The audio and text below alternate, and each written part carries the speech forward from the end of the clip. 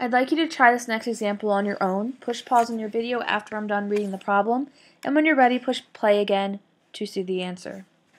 Example number 2. How much does 82,500 sheets of 17.5 by 22.5 70-pound opaque text weigh?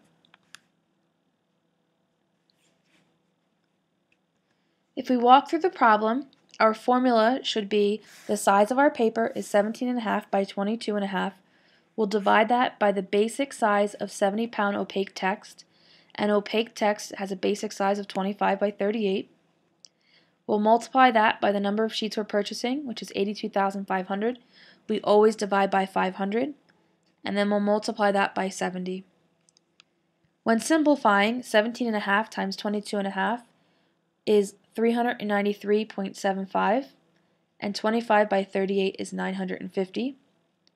On the second column of our problem, 82,500 divided by 500 is 165 even, and then we'll simply bring down the third column, which is 70 pounds. We have one more simplification to do before we can multiply across, and that is to divide 393.75 by 950. The answer should be 0.41447368. Again, don't round any numbers until you get to the very end of the equation. And 0.41447368 times 165 times 70 equals 4,787.17008 pounds. Or if we round that to 2 decimal places, the correct answer is 4,787.17 pounds.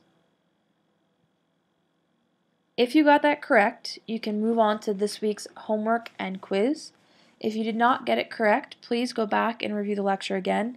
And if you're still having difficulty with it, please come and see me either during open office hours, online chat hours, or on optional Thursday lab periods.